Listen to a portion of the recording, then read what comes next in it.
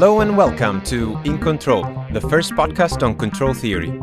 Here we discuss the science of feedback, decision-making, artificial intelligence, and much more.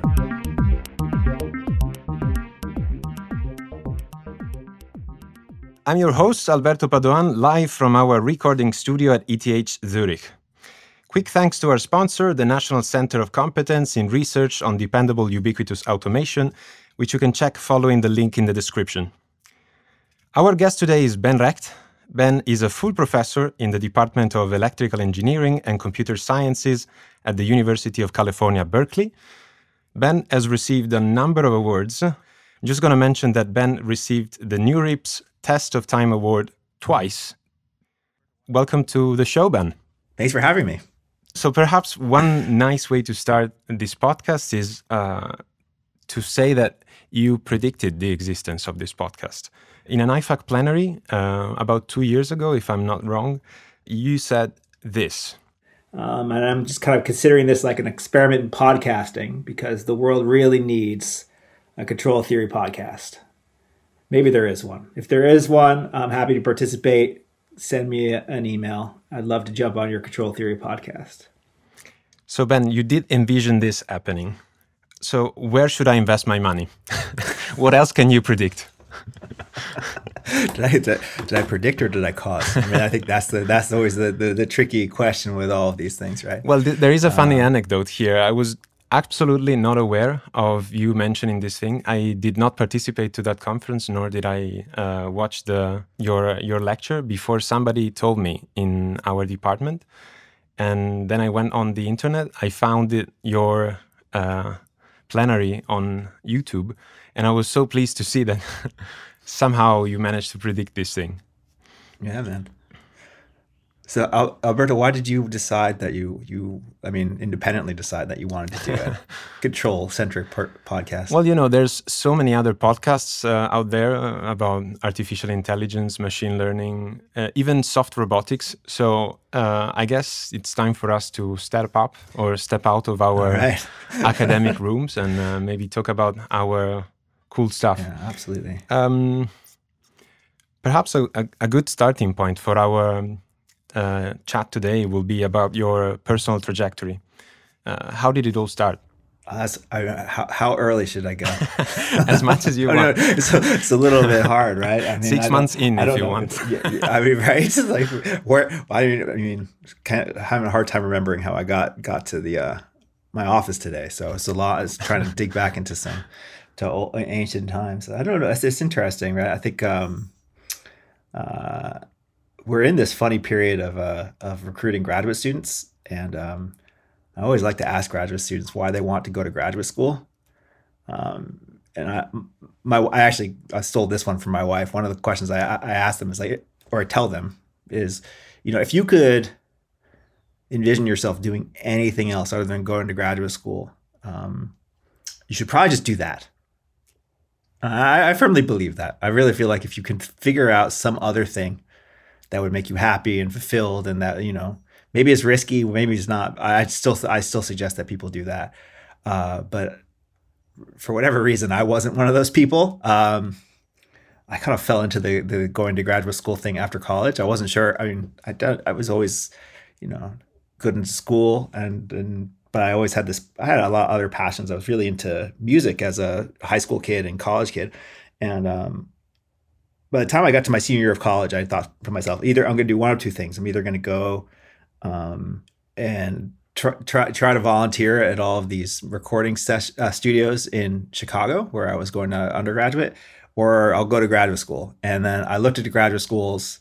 I found one that looked kind of interesting at MIT, where they were doing a bunch of weird stuff. And it was like, okay, this looks different. It'd be a big change. They're kind of doing stuff related to music. I'll just apply there. And it was very dumb. I mean, me as a 22-year-old, I don't know. It was not a very well thought out process to how I ended up where I am. But I think it's interesting to go from, I did pure math as an undergraduate. I decided pretty early on, well, not pretty early on. Actually, I remember that when I decided I couldn't be a mathematician. And it was in a class on commutative algebra. We had done some kind of proof in this class that required 6 chalkboards, and it was just a diagram drawing on all the other chalkboards. And then that was one of those wake up and be like, I don't know what I'm doing with my life days. And that was like, I can't do this for the rest of my life. So I kind of just wandered around a lot, but it was one of those things where if I'd had a better idea, I probably would not be where I am today. So I ended up at MIT, and that kind of changed a lot of my perspectives, going from someplace very theoretical to someplace very applied. And so having that big juxtaposition, that big pendulum shift has been something that has kind of gone on throughout my career, swinging back and forth between just doing very pure stuff and then trying to get myself into more applied areas, sometimes successful and sometimes not. And then bouncing back into theory, and also just having a lot of, I don't know what the right way to put this is, but like the attention span of a gnat, just like not being able to really necessarily focus too long on one thing. Right. I think this is one of the fun things about being a professor. Everybody can be a professor in a different way. There are some people who are going to spend their entire careers like improving one inequality because that's what they care about. And then I don't know what I'm doing. I'm just doing the opposite. I change what I want to work on every couple weeks, maybe. No, I think it's I think that's selling myself a little short. Yeah, but I do have a hard time spending more than a few years on a given topic. And I mean, I guess we'll get to this, but I'll say right now, I'm not super deep into control at the moment. So that was something that phase currently is over. But control is something I've come back and forth with for my entire career. So I'm sure I'll come back. Yeah. So I was curious about how did you stumble on control theory? Yeah. That was just one of those weird life coincidences, I think. I got very lucky.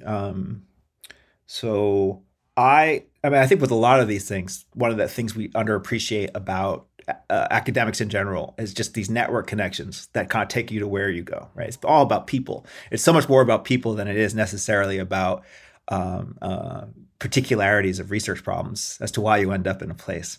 And so when I was pretty early on in graduate school, I went to a talk by John Doyle, and I appreciated his style, which hopefully a lot of people here have seen at one point or another.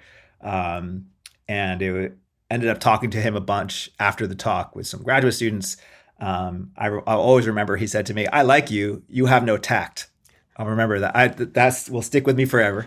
But yeah, so once I met John actually introduced me to Raf D'Andrea, who had been doing a sabbatical in Boston. His wife was working at a company in Boston. Raf was currently at Cornell. This was before he was at ETH. And then Raf and I hung out for a bit. And yeah, that was kind of how it all started. So it was John, then Raf, and then I met a bunch of other people. And it was, that was so again, random connection. Randomly, John liked me. And I think that was kind of that was the beginning. This is super cool. I guess also, given that you mentioned the influence of John, this is probably also one of the reasons a posteriori of your interest on robust control and perhaps bridging robust control to the world of machine learning. I guess my last question before we pause and move on, let's say to more technical terrain, is about the people that influenced your research. So if you had to name 3 of them, I guess one would be probably John Doyle, as you mentioned. Definitely John. Yeah. But what about the other 2 then? It's a great, wow. Other people who've influenced my research. I mean, I think again, the way I think about it is not necessarily, and I probably could dig into this more and think about like who are the people who I read who like really changed the way I thought.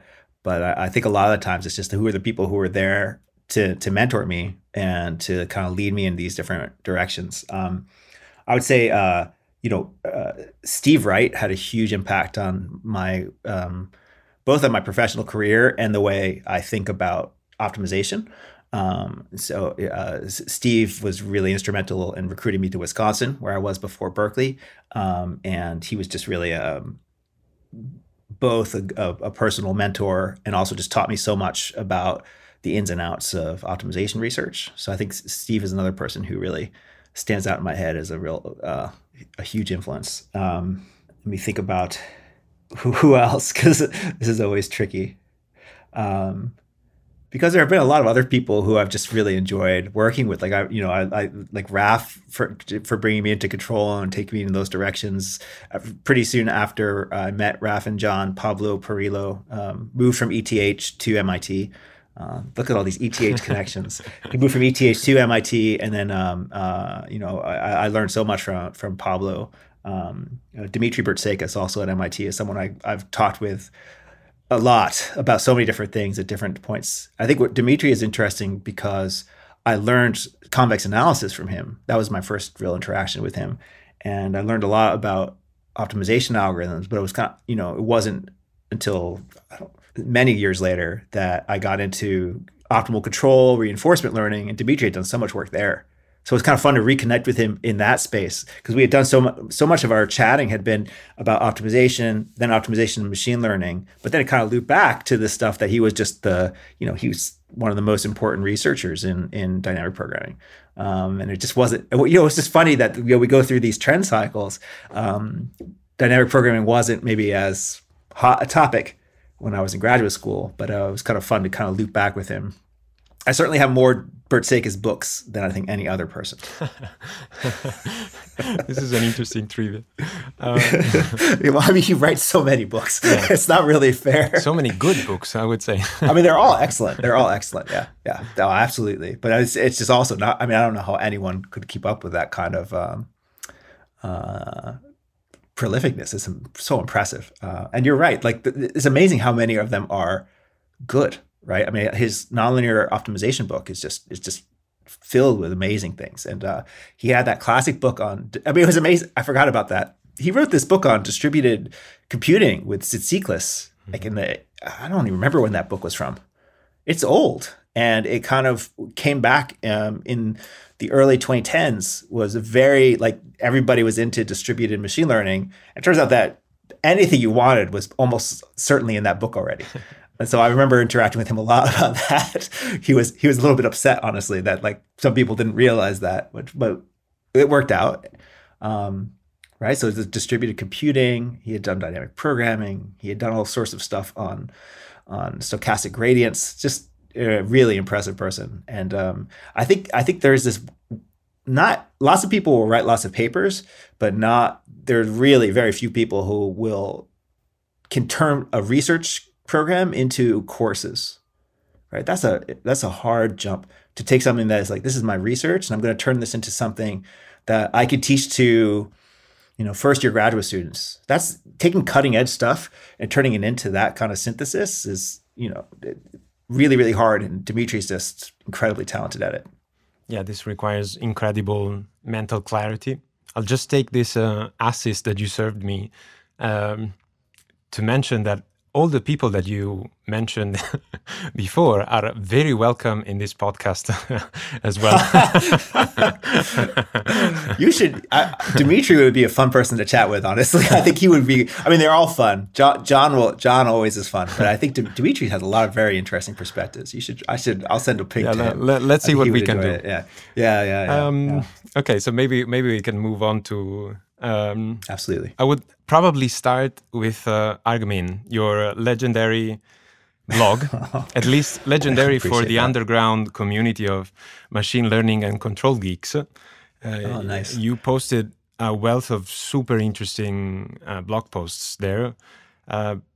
Perhaps if I had to summarize the content of your own enterprise there would be something like, in theory, there's no difference between theory and practice, but in practice there is. What do you say about this? I mean, that's certainly true.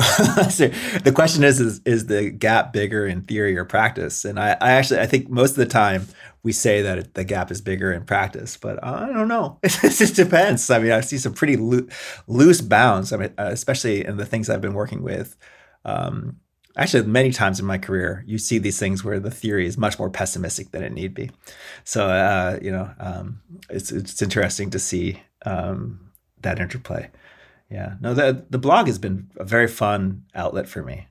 I guess busting myths is really your cottage industry somehow. So I was wondering, what was your favorite myth to be busted, or what would you be willing to do like in the future? What's the ultimate myth to bust? I think sometimes the ones I've found most interesting were the ones I believed, right? Where it just completely changes my mind. Usually this is going to be something led by a graduate student or a postdoc in the group, and they just show you something that, or show me something that I just would never have believed a day before. I think probably there are probably lots of good examples here, but a really notable one, and one I've been writing about again recently, is there's this concept in machine learning and statistics of overfitting to data, right? I mean, where the idea would be that somehow you believe a little bit too much in your data and are unable to extrapolate out to new data because you've really, you've somehow caught on to aberrations and particularities of the data set you have. So it's a very common thing, and we teach it to our undergraduates that, overfitting is a huge problem. And in particular, the way that we do machine learning causes overfitting. So let me dive into that. Yeah, let's jump into this. Absolutely. Okay. Yeah. So what we do in machine learning, just from the beginning of time, it turns out, and I could talk more about the history of this because I've also been absolutely very involved in trying to dig into some of the history. Feel free to express your own necessities, scratch your own itches if you want. Yeah. Well, so from the beginning of time in machine learning, there was this notion that you would have a data set that you train on, a data set that you evaluate or test on, and then the data in the wild. Okay, and so and it turns out that the earliest we found of this practice goes back to the late 1950s. It's a really old idea, and it's kind of amazing that it was. I mean, a lot of people think of that as an idea that comes from statistics, and it's an idea that comes from machine learning before statistics. It's interesting how early that is. Hashtag today I learned. Well, I mean, I think one thing that I've learned, and something I never appreciated before recently was, that machine learning and statistics are much more contemporary than I think we realize. I think a lot of people think statistics is very old because probability is very old. But statistics is kind of the appropriate application of probabilistic thinking to how we interact with the real world. And I think those kinds of real aspects weren't nailed down to the 1930s, which is just fascinating. I mean, there was work by, notably Ronald Fisher and some of his predecessors, and Gossett, who's the guy who invented the t-test. This was done in the 20s or so. But that wasn't really until the 30s where there was like a real rigorous body of statistics, notably by Jerzy Neyman, kind of nailed that down. And it's kind of crazy to think that that's the 30s. It's like you would think that would be the 1830s, but it's the 1930s. It's much, much later than I think people appreciate. So machine learning is roughly 1950s and really was well established by 1960. So it's only a gap of, what are we talking about here? Like 25 years, not decades, not like, it's insane. Centuries. It was really a gap of about 25 years. Yeah. To the full foundation of statistical machine learning and the full foundation of statistics. They're very intertwined with each other. So I think that's... Where does machine learning start for you? With the perceptron? With the kind of like the understanding of how the perceptron works. Okay. And it's not just the perceptron, because there are other things that people were experimenting with at the time. Lots of different, even like model-based methods, if you kind of go back to literature. But really just the idea of understanding that there's this, in-sample versus out-sample performance.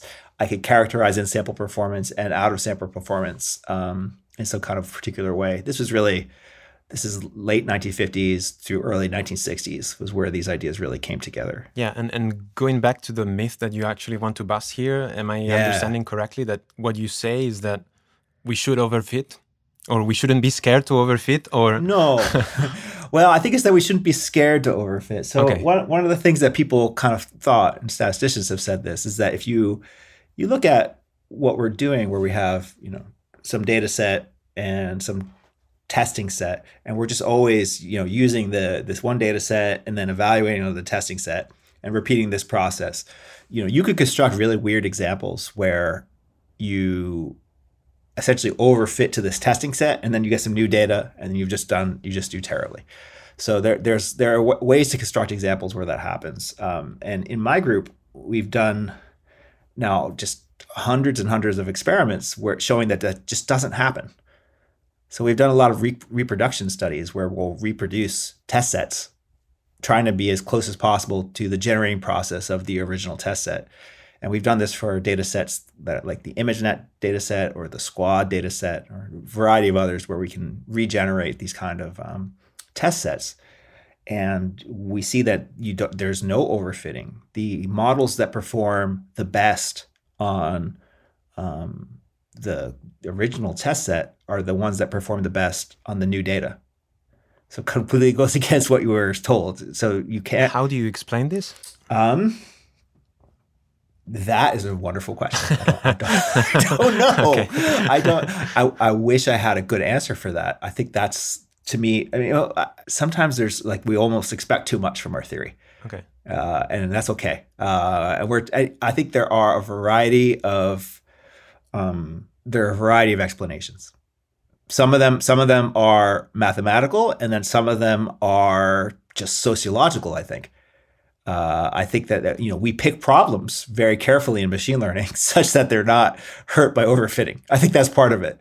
Like the problems that we're looking at tend to be not the weird, egregious examples that we come up with as counterexamples.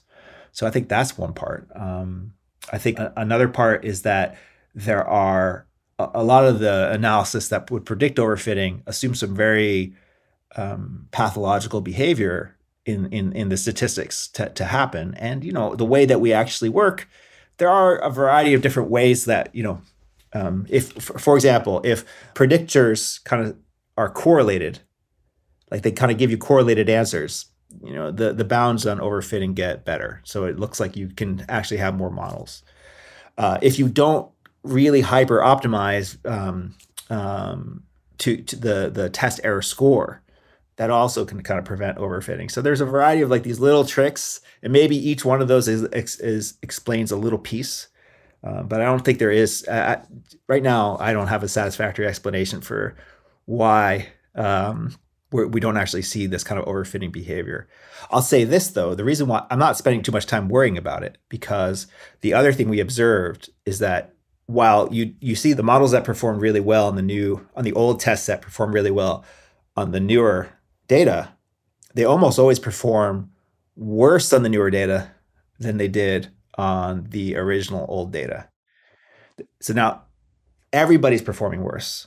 It's not that so again, it's not that we overfit necessarily. It's just that small changes in the data creation process can create large changes in the actual predictive performance. And that's worrying. That's not really an issue of overfitting. That's just an issue of extrapolation. And it's interesting how sensitive machine learning methods can be to small changes in how data presents itself.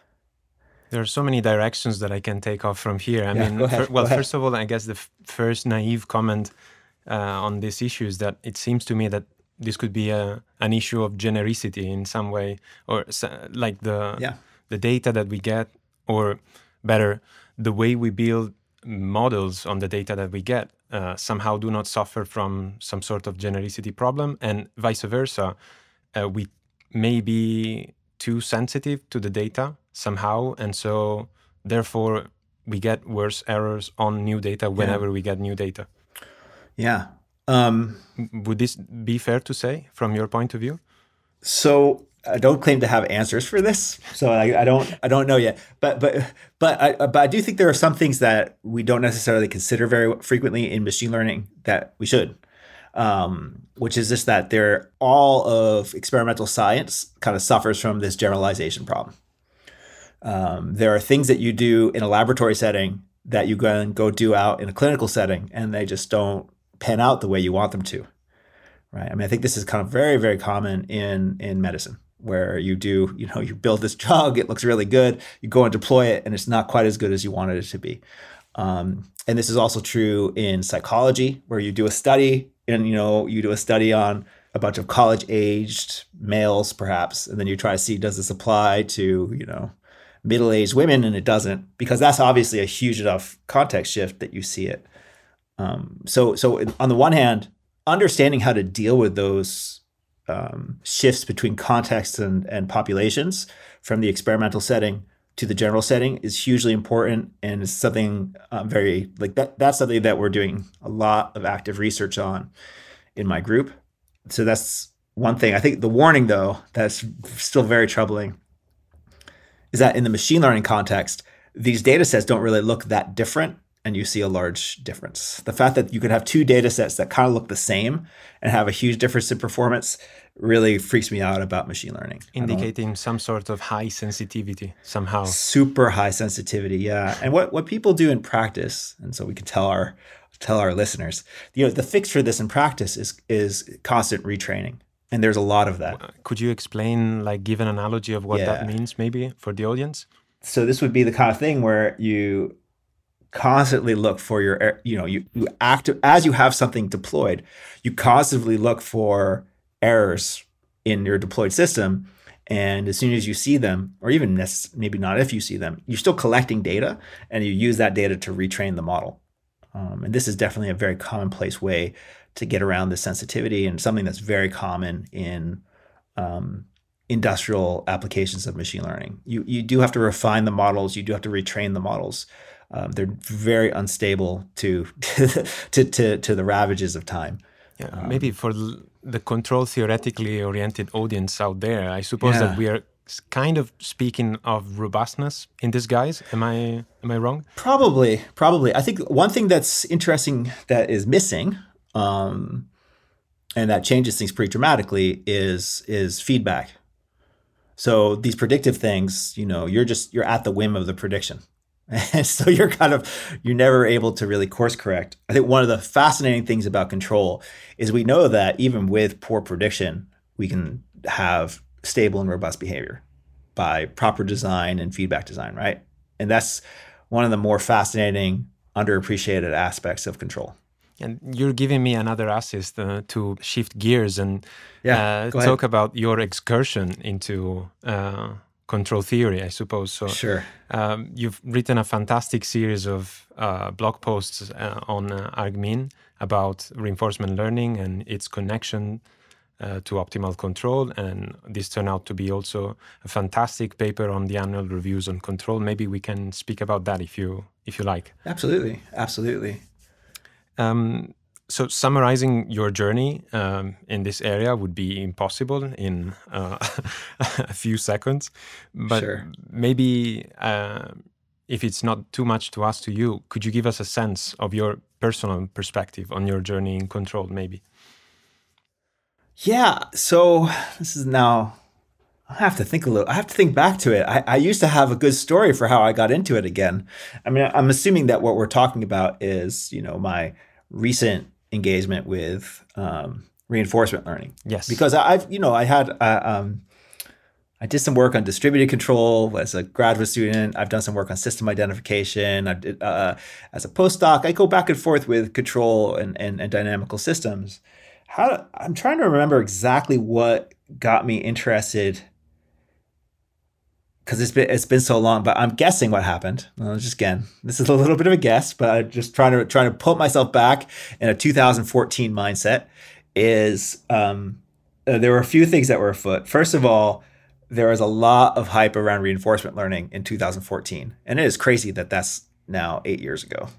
That's really wild to me. Yeah, it definitely did not. I don't think it actually ended up paying out the way that people were talking, the way they were talking about it, like self-driving cars in 2020. They were definitely saying that in 2014, and it just didn't happen. It would be nice if they could actually, reflect on that, but I think they've moved on to Bitcoin or something. They're on to something new. I don't know. Yeah, Elon Musk is buying Twitter. I don't know. We're doing other stuff. We're moving on. But I think it would be helpful to have some reflection on why didn't that pan out? We're here also for that purpose. I mean, locomotion was another big one, I suppose. Yeah, so locomotion came a little bit later, but for me, the big things that were, I think, happening at Berkeley was there was a lot of interest in self-driving cars. Mm-hmm. And then there were a few really interesting papers that were fusing. I was very interested in this paper by Chelsea Finn and Sergey Levine and Peter Abil, Trevor Darrell, that kind of showed that you could like learn these you could do control directly from video. It was a very impressive paper. That's one of the holy grails, I suppose, like merging perception and control in a principled way. This is one of the first to do it in a compelling way, I think. So people were very excited about that. So I think we just started digging in a little bit in the group about, what's going on here. I was like, I know control theory. I know machine learning. I should be able to do this. I think it was something like that. And I was like, also, I didn't believe a lot of what people were selling. So we started looking into that. And it led us down quite a path from there, I think. Yeah. I mean, one of the cool things that ended up happening was that of merging, or at least connecting, the world of robust control, and with that of high-dimensional statistics. And absolutely, I think that was a major achievement from my very humble perspective, in the sense that I appreciate that. Robust control tends to assume that uncertainties are somehow bounded, but we never really explain where those bounds come from. Whereas maybe machine learning can kind of help us in estimating those uncertainties from finite sample statistics, finite data, if you want. Would that make sense to you as a short summary absolutely. of your excursion? No, absolutely. Well, that's part of it. I mean, I think definitely there was the other way I'd say that is that machine learning is also very bad about quantifying the uncertainty in its predictions. It's terrible. So it's this kind of thing where if you assume a lot of things about a generative process, if you assume a lot of things about how the data is coming to you, I can give you some kind of uncertainty quantification, but you can never check whether or not those things you're supposed to assume are true. It's actually, I think one of these things that's a little worrying sometimes in machine learning is this reliance on probability. I think, honestly, this is a John Doyle thing that was hammered into me, is that you should never add stochastics until you need to. Okay. Which I think is a very interesting perspective. Don't add stochastics until you need to. And so when is it that you need to then? That's the hard question. So in machine learning, we don't have any theory without some kind of notion of, a fully deterministic machine learning. So no, there is actually, and this is actually really fascinating. There is a fully deterministic machine learning. We just don't really appreciate it. It's just because it's not accessible. I'll say this: I love my friends who work on this stuff, but it's not very accessible. So there's a notion in machine learning that's called regret. Yes. And regret has this idea that what you will look at is, you'll have some sequence and you'll say, this is the best thing that could have been predicted, the best predictions you could have made about the sequence. Somehow, if you were omniscient, or like you saw the whole sequence in advance, and then you compare that to how well your algorithm makes predictions. Okay, so you have something like, if I somehow saw the whole sequence, what would be the best predictor I could build? Which would be funny, right? You're somehow saying, I saw everything that happened, and now you're going to tell me how could I predict, Tuesday from Monday, given that I've already seen Wednesday, Thursday, Friday. It's a little bit of a confusing setup, but that's a very strong assumption, right? So assuming that you could see all of that future information, what would be the best prediction you could have ever made? And that's deterministic. It only depends on the actual values that you saw on Monday, on Tuesday, on Wednesday. There's no distribution, there's no sampling, nothing like that. I found absolutely interesting the linearization principle, by which you say that if a machine learning algorithm does crazy things when restricted to linear models, it's going to do crazy things on complex nonlinear models too. And I think that if we remove machine learning and just say control, probably we get the same output. I think it's similar. And honestly, Eiserman is kind of like was a bit of an inspiration for that as well. I mean, I feel like a lot of the, I know Eiserman was talking about feedback with now we're getting into the weeds of memoryless nonlinearity, but I think that this, we learned a lot about optimization from kind of looking at Eiserman's conjecture and looked at, so I think there is this, that interplay happens everywhere. I think it just happens everywhere. Sometimes you're surprised to see how many insights you can get from linear systems or from linear regression. Absolutely. I'm just going to mention for our audience that Eiserman is very well known for a conjecture, an eponymous conjecture related to the stability of a feedback loop that involves a nonlinearity plus some kind of bounds. You can Google that, probably find it on Wikipedia. Yeah, and touching on this point, I suppose, the running example of your whole enterprise in control has been LQR. For better, for worse. For better, for worse. Yeah. And it was just so fascinating to see, I mean, how much else can we say about it, at least regarding this somewhat old problem with new eyes, with somebody, with the eyes of someone who has been extensively working also with other communities, such as machine learning. And I guess your main finding in this respect would be that certainty equivalence work. That's a big one. I think, let's see, so yeah, my group did a lot of stuff on LQR. I will say that I love that certainty. Let me come back to certainty equivalence in a second, because I do love that result. But I think the thing that we got the whole group super excited was Nikolai Motny, who's now a faculty member at Penn, visited us as a postdoc.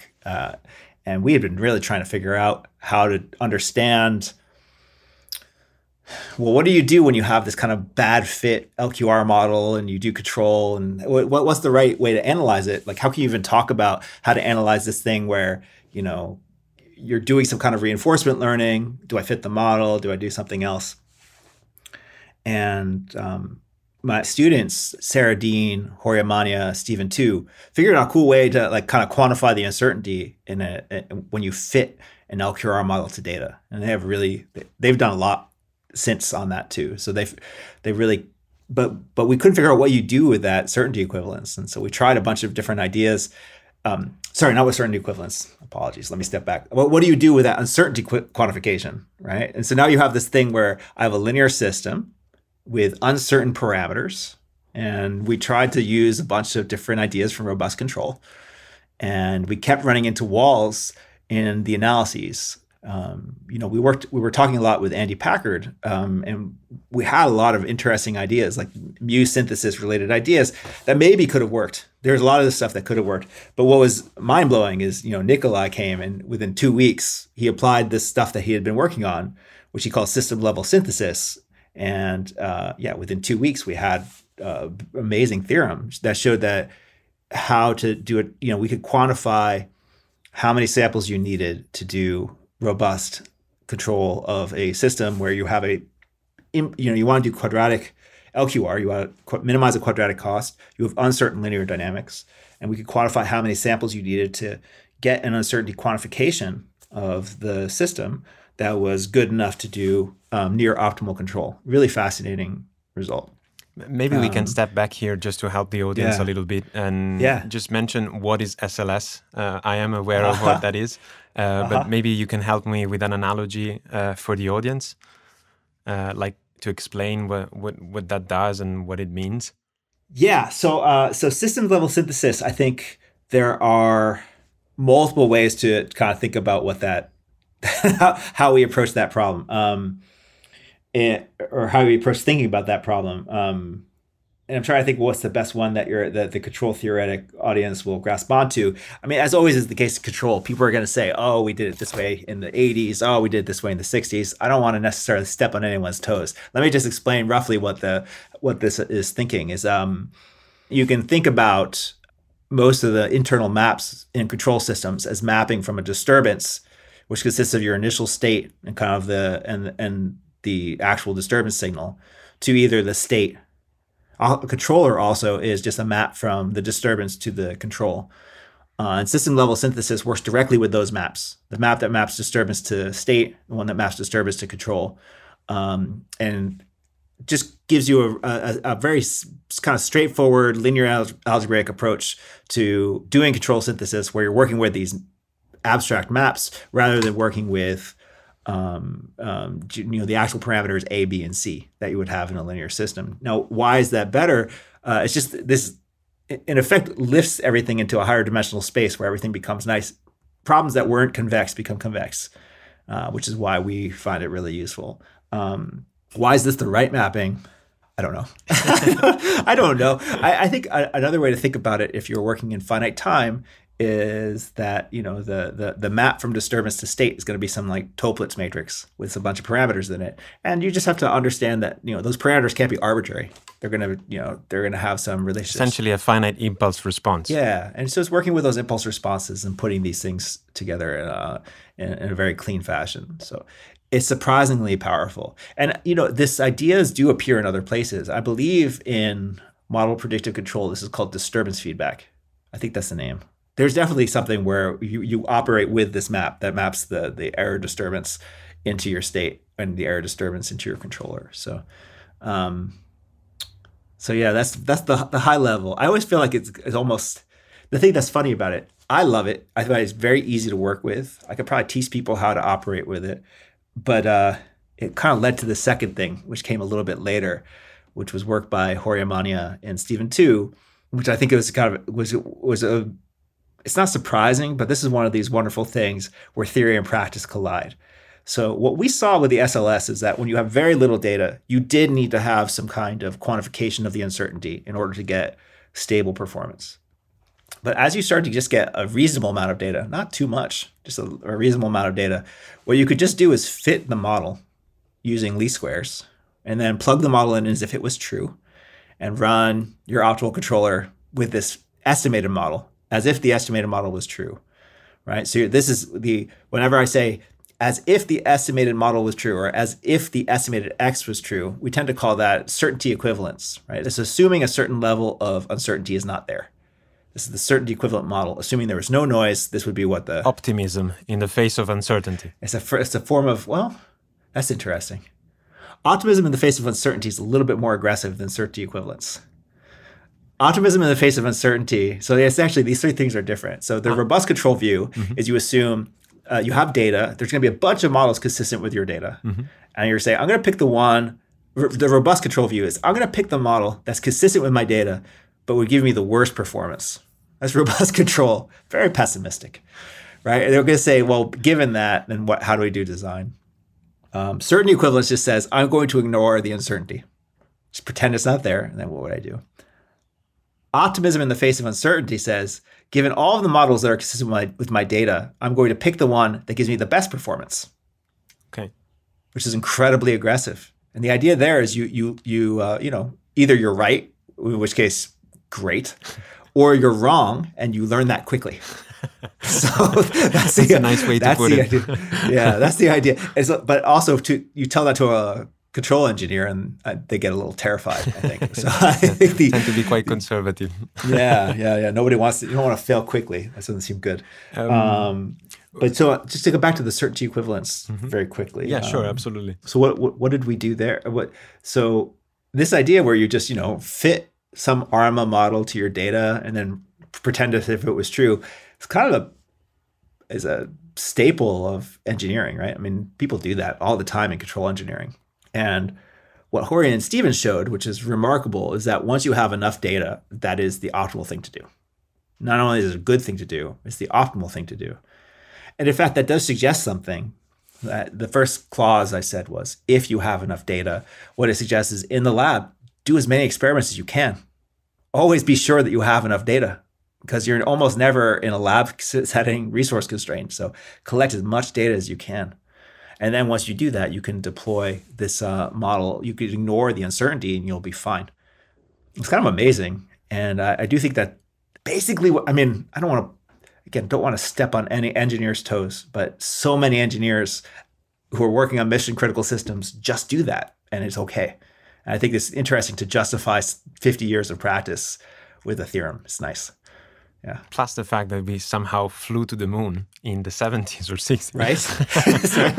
Right. Now we used feedback, and so the feedback was important. But I think it's just kind of understanding, how sensitive we really are to those kind of modeling errors. And I think this is always one thing that's amazing and fascinating in control is you can interpret the robust control mindset as assuming we're going to be sensitive to everything. But I don't think that's fair. I think robust control at its best is just telling you what you should be looking out for, right? It's not saying don't do anything. That's the most robust. The most robust thing is just don't. But it's just saying these are some pitfalls that you might not see, and can we identify where those pitfalls are? One thing that I wanted to talk about is perhaps your outsider's view of control and also of machine learning. You've been bouncing back and forth between all these fields, and I think this is one of your great strengths. So I was wondering whether you see something that control people should be excited about for the future, and in general, what's the future of all these fields? How will they interact? Yeah, that's a great question. That's a complicated question. What should control theory folks be excited about? The work we did in reinforcement learning, I think ended up spanning about 5 years of pretty dedicated work. I'm fairly certain it was the span of Sarah Dean's PhD. It's like we started when Sarah arrived, and I'm pretty sure that, or maybe it was 1 year before, but it may have been right when she arrived. And then she graduated last year. And so the group currently is working on very different projects.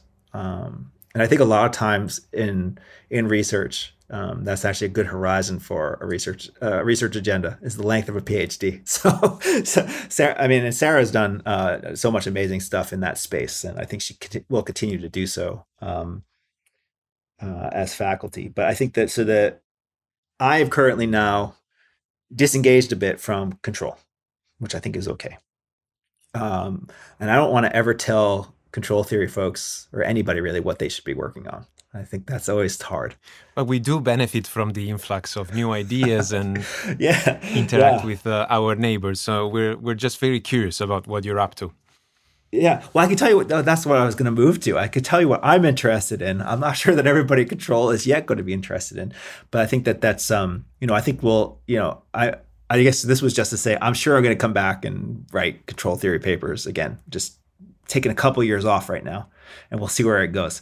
So what are we like? The things that I think we're very interested in our group are precisely these issues of external validation, understanding how to deal with predictive systems outside of the laboratory setting, and also kind of understanding how you can, refine these predictive systems over time. Which, to be fair, that has a bit of a control theory sort of view, right? There's a feedback process that has to happen. I think machine learning, the way it's commonly taught, is a very static process. There's data that's static. You apply it to a test set that's static, and you can run as many times as you want, but nothing changes. And the assumption is that the new data looks like the old data, so there's no dynamics. But how you use machine learning or just statistical thinking in a dynamic world is what we're very interested in. So in some sense, that could touch on control. Absolutely. And the issue of causality, I suppose, as well, and causal thinking. Yes, absolutely. I was just going to say, though, I think one thing that's challenging for control theorists is that not everything in dynamics is control theory. And I think this is always a tricky part. I think that sometimes we tend to be touchy. Yeah, we tend to be touchy. We tend to think that everything that's dynamic means that it's control. But I feel like, control theorists or control theory in general, I think should not oversell its reach, but it also shouldn't undersell. I think so many profound developments of the 20th century are due to our understanding of control and what exactly that is. And whether that be,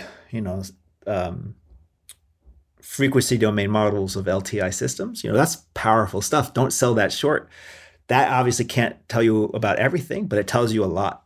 In a similar way, understanding optimal control tells you a lot, but not everything can be posed in that way, even if it's dynamic. And I think that's some of the questions we're looking at now. We're just trying to figure out, how do you pose them? What's the right way to think about them? And this is what your new series of blog posts, I suppose, will be all about. Is that right? Yeah, we're trying. That's right.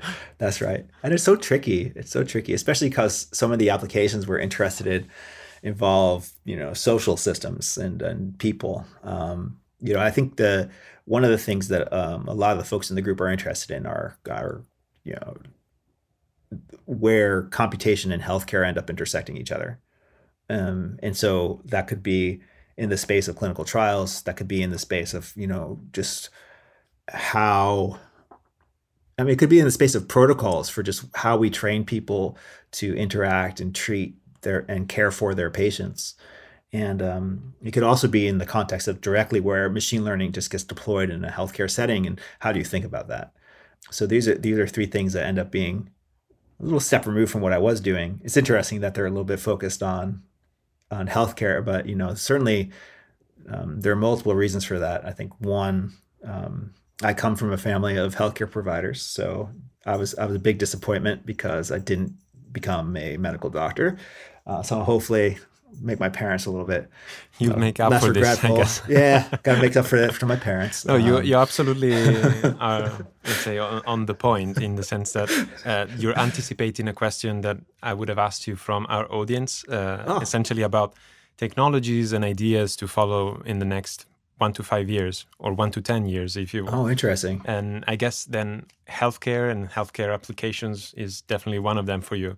I think healthcare is a huge one. Yeah. Well, I was going to say that I've always had I've written a few papers on healthcare before. It's always been a little bit of a backburnered interest, but I think, I can't lie that the pandemic kind of really got me way back into it. I think there's so much, there's the medical community for the first time ever embraced the preprint server and all of its warts and all of its blessings, right? I mean, we could read all of these papers. You're upfront against all of these papers. You really start to see how evidence is gathered. Now, it was in an extreme setting. It was in a crisis setting. So I don't think it's completely aligned with normal times. But then you start to dig into normal times and you're like, it's not that far off.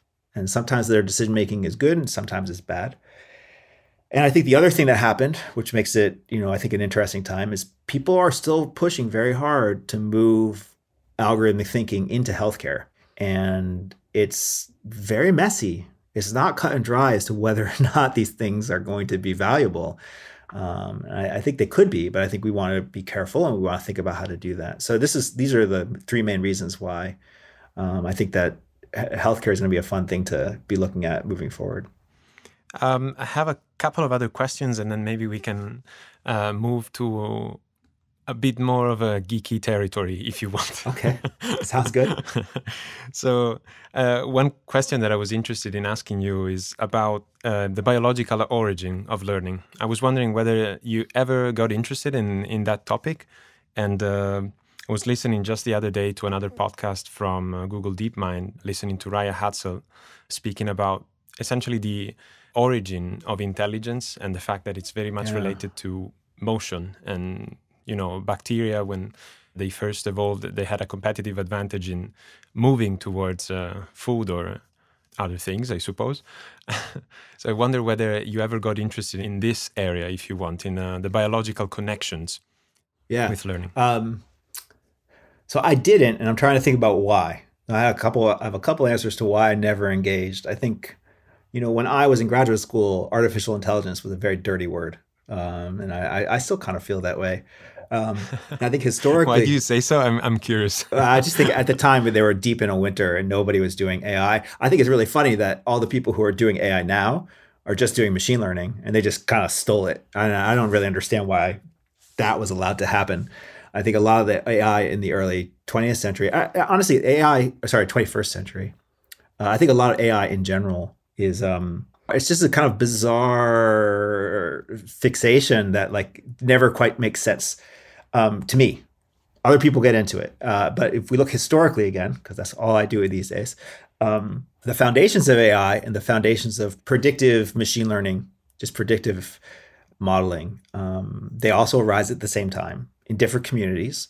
There was a big push by, the group of scientists to kind of brand something that was how the brain works, and we're going to build machines that mimic how the brain works. And I think if you read the preface of Cybernetics by Wiener, I think he also was really keen into understanding, some kind of building systems that act like people, or that mimic people.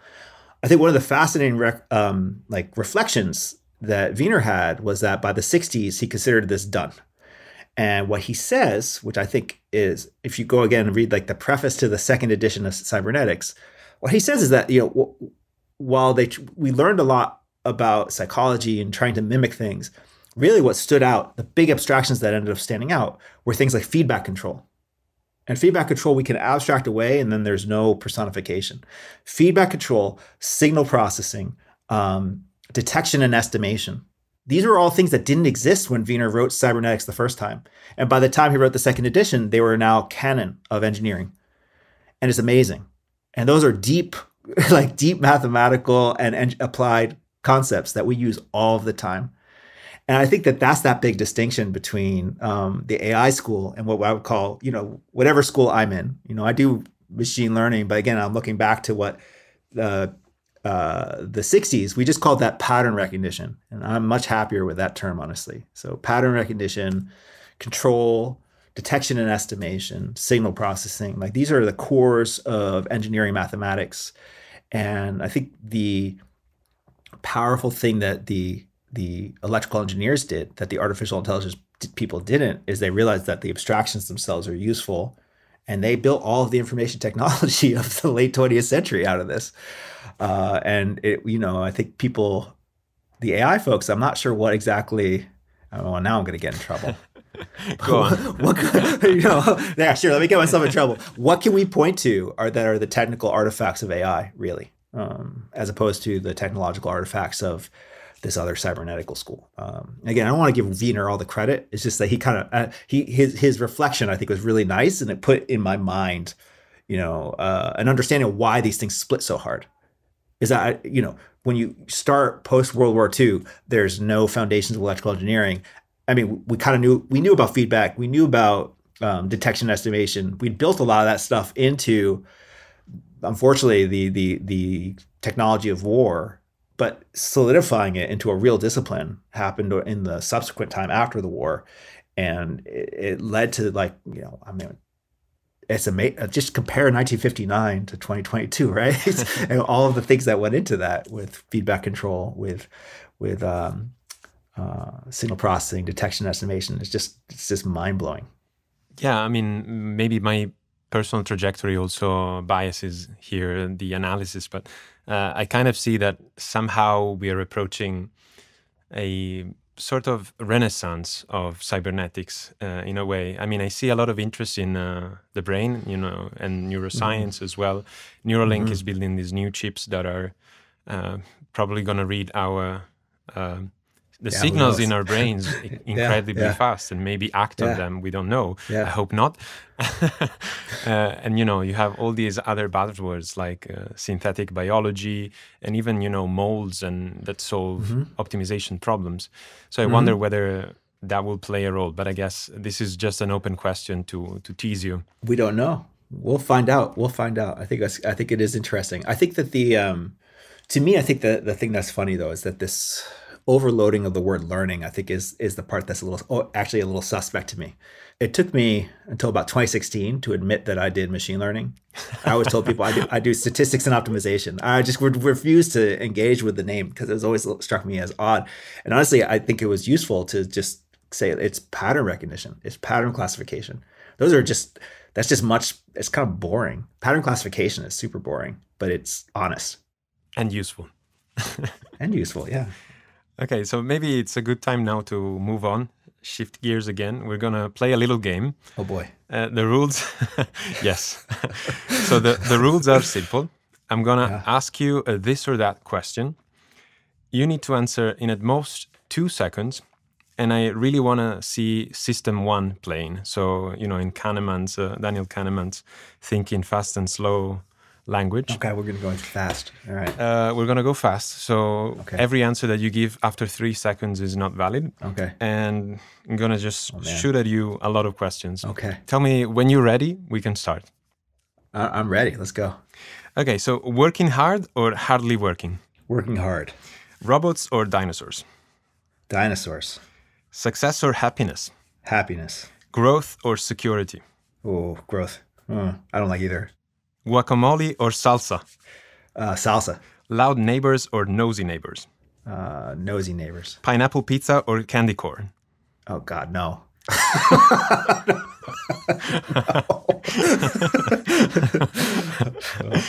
Can't do it. Test the waters or dive in the deep end? test the waters, but that's a swimming issue. Okay, we're going to go back to that later. Sure. Logic or emotion? Emotion. Zombies or vampires? Vampires. Nyquist or Kalman? Nyquist. Glass half full or glass half empty? Why can't it be both? Couch potato or fitness fiend? A fitness fiend. Money or love? Love. Bayesian or frequentist? No, that one I won't answer. I have a story for that one too, if you want. Okay. No. We're going to go back to that as well. See the future or change the past? Whoa. Oh, those are like the same, aren't they? Those are the same. Time machine or magic wand? Magic wand. Vacation or staycation? Vacation. LQR or GPT-3? LQR. Planning or winging it? Depends. Nah, I can't answer that one either. That was too hard. Yeah. Dynamic programming or divide and conquer? Dynamic programming. Skill or popularity? Skill. DeepMind or Boston Dynamics? Boston Dynamics. Poor and happy or rich and miserable? Poor and happy. What's wrong? That was too easy. Maths or physics? Maths. Beethoven or Beatles? Beatles. Speeding ticket or parking ticket? I get more parking tickets. I don't know what that says. Machine learning or control? Man, again, that's another one I can't answer. And this is the last one. It's a good closer. That's a good closer. I can't answer that one. We're gonna just... So what about the waters? Why can't we test the waters? I'm not a very good swimmer. Uh-huh. I should be. This is something I do regret a bit. I can swim. I'm all right, but something I should be better at. I just need to practice more. And what about the Bayesian versus frequentist? Well, my favorite answer to that question is like when someone says, "What kind of statistician are you?" is to say difficult. I think that's the best answer. Yes. The Bayesian frequentist divide actually is nonsense. You want that middle one, difficult. And I learned that from Philipp Stark, who's in our statistics department. Someone was pressuring him on that. That's what he said. There is a interesting aspect to that too. And I think if you look at the way that there are different statisticians, and I think there are some who, I think when you say Bayesian or frequentist, it kind of imbues a certain kind of faith that one of those two is going to get you to an answer. Where I think that some of the best things that you could do as a statistician is understand just the limits of both ways of thinking. That's why difficult, I think, is kind of a good one. Okay, so maybe this is a good time to take all the questions that we got from the audience offline and ask you just a few, maybe. One that I particularly like is, what is your daily mantra or your favorite quote?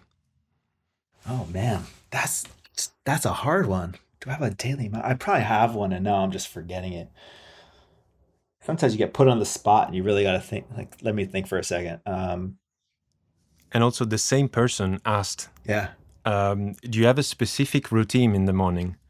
Like, what do you do in the first 60 minutes of your... See that's interesting. That I can answer. The favorite quote thing is always tough because I have so many, and it's always contextual as to which one comes up. But routine, I am definitely, for better or for worse, a man of routine. So like I'll wake up, my cat will wake me up usually between 5:30 and 6 every morning. He comes to the door and really makes sure that I'm awake. Very important to him. So then usually I'll have to feed the cat, and then I'll make a coffee, and then usually I'll have a small breakfast. And often that's when I'll do a lot of Twitter reading, just because if I do it when I'm awake, it just is no fun. So that's why I usually try to get that out of the day there. I don't want to read email or anything else. Then usually after about 60 minutes, I'll go and do some exercise. So that's usually my morning routine.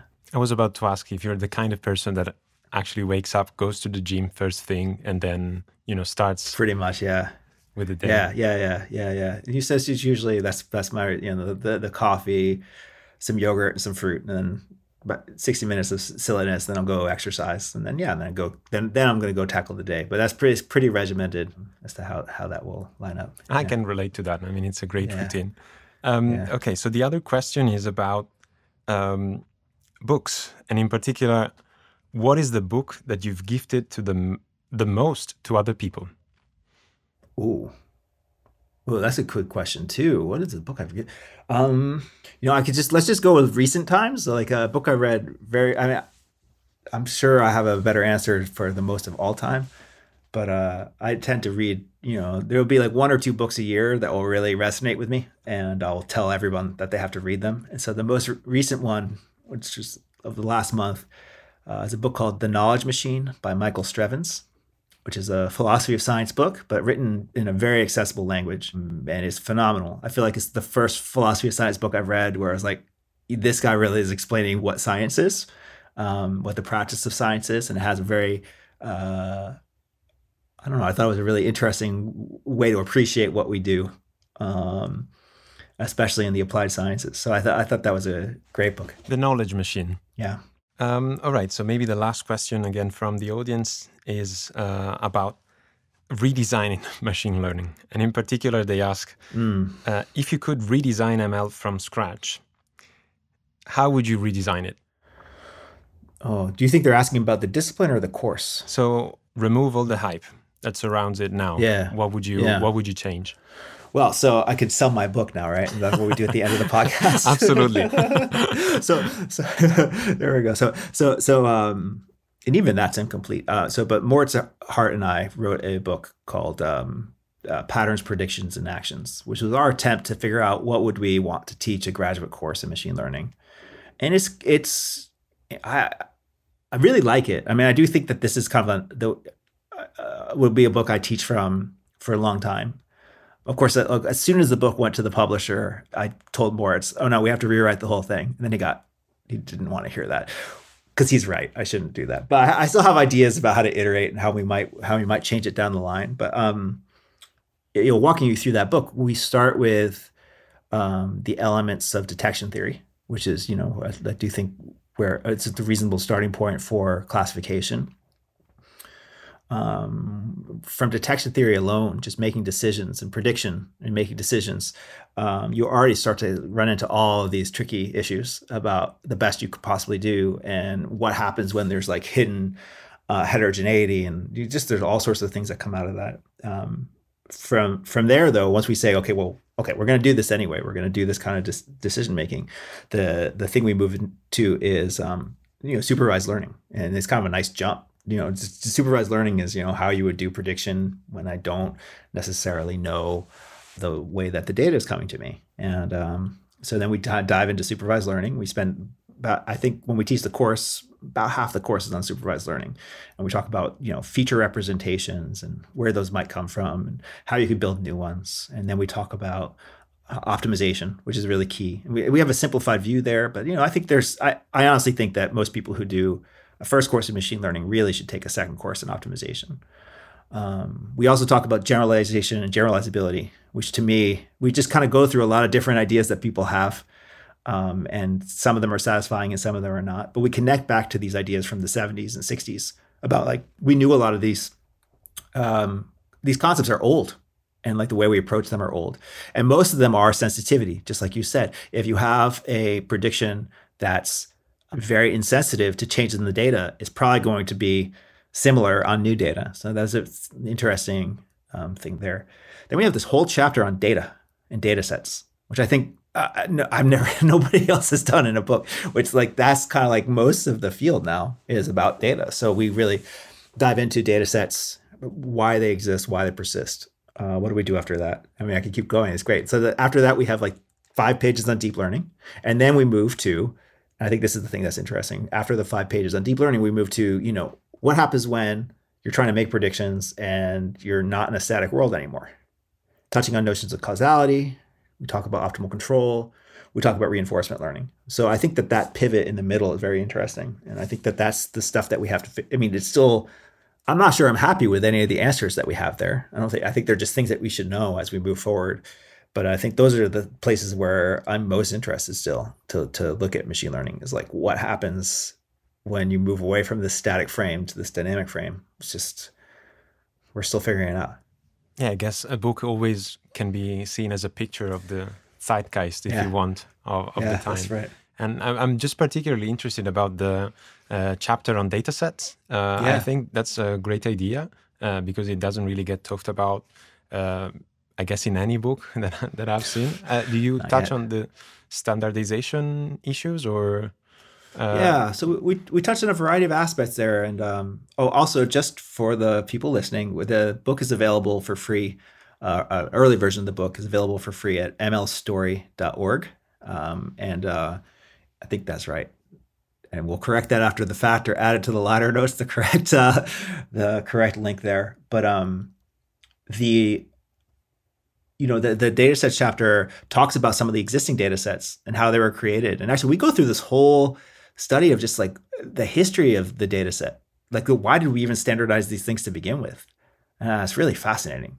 I mean, there's this amazing story that Moritz and I found about the first data set for handwritten character recognition, which is, as everybody's bread and butter favorite application of machine learning. And the first data set is from 1959. It's crazy. Wow, that's really crazy. It's crazy. And the story behind that data set is just incredible. It's just, there was this fellow named Bill Heilemann. He was working at Bell Labs. He was tasked with everybody was trying to make OCR readers at the time, which is kind of crazy to think that you're trying to do that in the 50s, but they were trying. And let me just tell a couple things about this. This is one of my favorite stories. The first thing was that they didn't realize, Bill's thought was most people were trying to build end-to-end devices because that was, personal computers were not really that big a thing. And Bill was like, I can't design it unless I could kind of abstract this somehow. So his idea was to have two abstractions. You would have a scanner that would produce data. And then once you had the data stored, you would have the second step of you would simulate the rest of the process on one of their big computers. Wow. Like, now this sounds obvious, but it was not at all obvious. But at the time, it was quite ambitious, I guess. Yeah, quite ambitious. And so what he did was he built a scanner that was supposed to be a general purpose scanner, and he collected 50 different alphabets from 50 different writers and put them on punch cards, and then published a paper. It was kind of this weird thing where he published a paper on these, then someone else grabbed them. And actually, I remember, this is a good story. He published a paper saying somebody else's method wasn't good. That's always the start of a paper, I guess. This is always how it goes. And that guy, his name was Bledsoe, who was in Stanford at the time, or in Palo Alto at the time, asked, well, I think you're doing this wrong. Can you send me your cards? And so Heilemann sent the cards to Bledsoe, and then Bledsoe published some other paper. And then this fellow Chow, who's also really famous for a lot of things in machine learning, Chow got a copy of them, did his own analysis. Duda and Hart at SRI got a copy. And so, Bill has this amazing short note in one of the IEEE journals that said that, like, I made this data. If you want it, here's my mailing address. I'll print them for you. And he's sending a shoebox of 1,800 punch cards around the country, I guess. That was the way the data was disseminated. Fantastic. Physically. I think physically.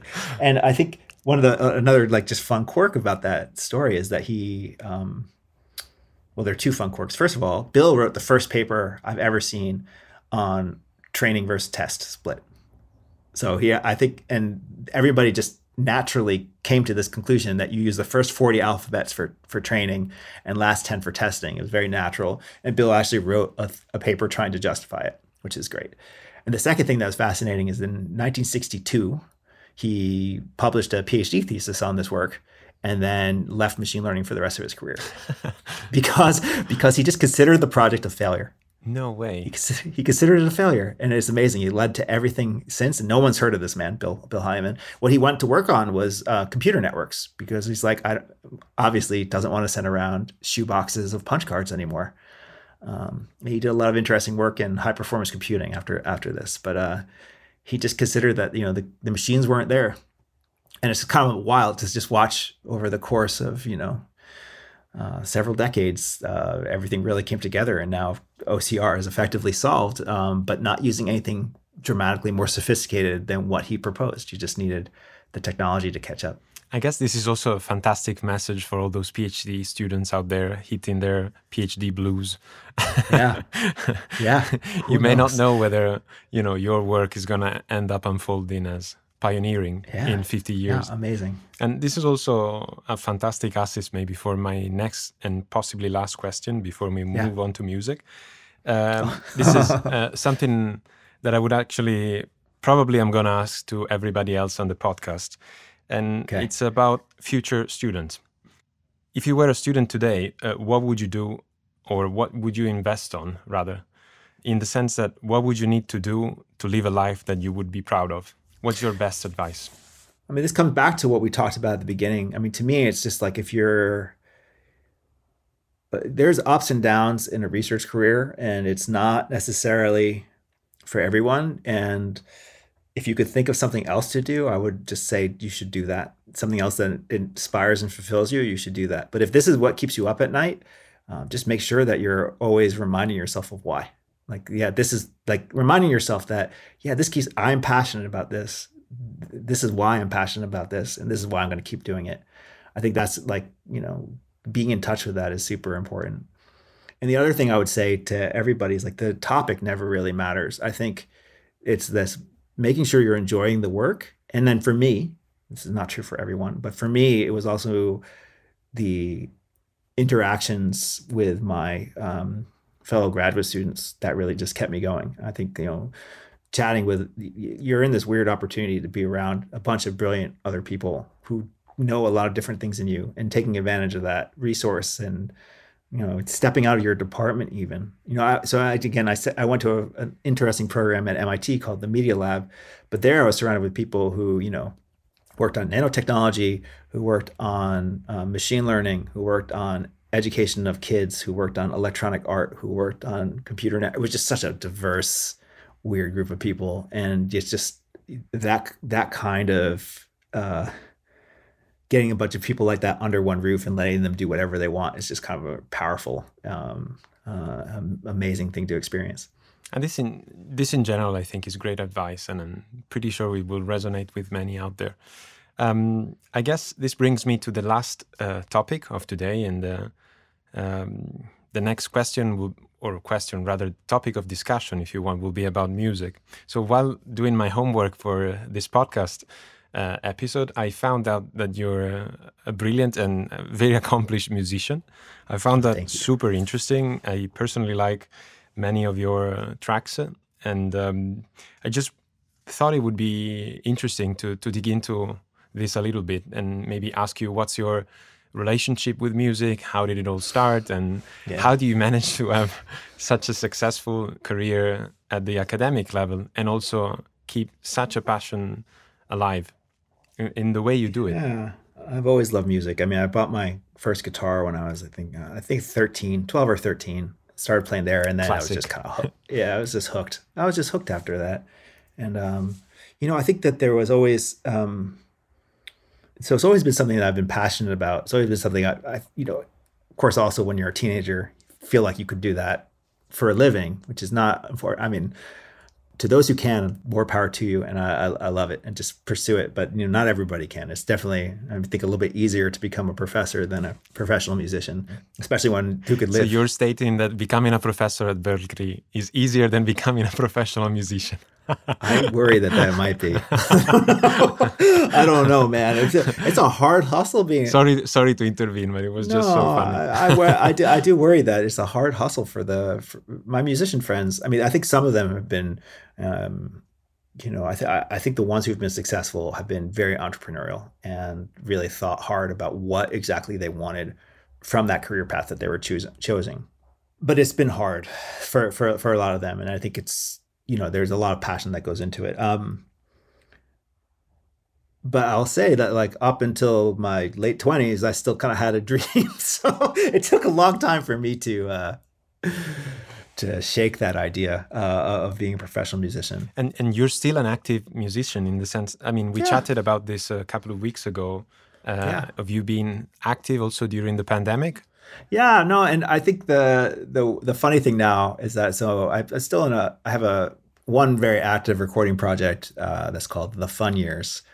My bandmate and I don't know, we're both in our 40s, and we haven't really figured out how to release our back catalog, but we're thinking about it. It's going to come out, and we definitely have some new stuff that we want to put out soon. We just haven't figured out how. Yeah, so to the audience out there that are listening to this podcast, please hit a like on Spotify or wherever you listen to your music. Yeah, that would be great. Shameless advertisement also in this respect. Yeah. Actually, with your permission, I'm going to ask you to close this episode with my favorite track, whose name, if I'm correct, is Breach on the Bowstring. Is that right? Oh, absolutely. Yeah, absolutely. That's a good one. So with this, we're going to close this episode. And Ben, thanks for being with us. Thank you so much. It was fun.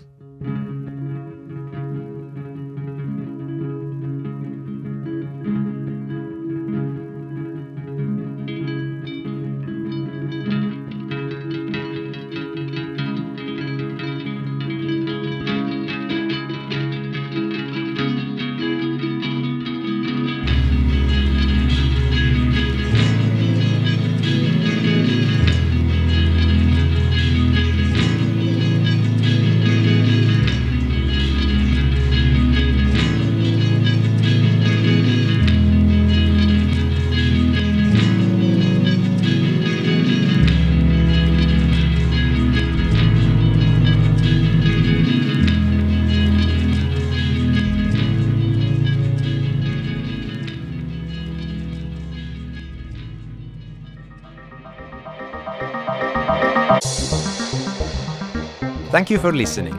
I hope you liked the show today. If you enjoyed the podcast, please consider giving us 5 stars on Apple Podcasts, follow us on Spotify, support on Patreon or PayPal, and connect with us on social media platforms. See you next time.